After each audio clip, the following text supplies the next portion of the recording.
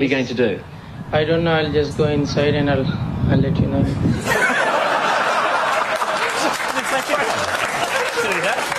Anyone thinking music? You want to come into Mike and play for the car? What are you doing, Doug? You can't do that. You can't do that. What's he doing? Javed, for me, he can do anything. You know what? Growing up, we all loved to impressions and try to imitate our favourite bowler. Oh, right? did we? What? So I don't know if people, but Javed Miandad, you do that as well. Did you really? Yeah, except Javed, Javed, he would, during a test. Incredible footage. This is him in...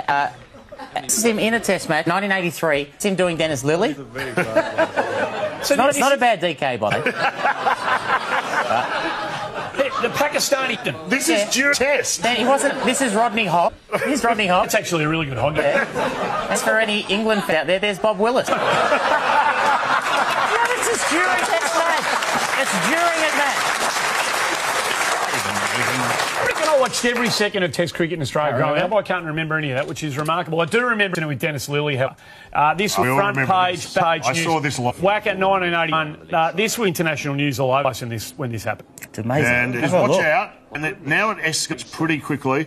Kick, headway. Do you remember how big the story was in the time? It was a massive story because you'd seen anything like that on the pitch. No. So it was a massive story. After the game, after his play, Dennis was interviewed and he made his thoughts very clear on whose fault it was.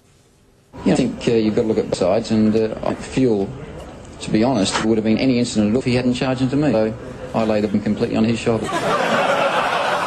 Fair enough, can blame completely on Javed's shoulder. It's interesting, if you look back and let's see why Dennis feels that. If you have a closer look at footy, you can see Javed clearly run in Dennis here. And then... That's pretty cart. A bowler just go back to his mark. I can't believe that actually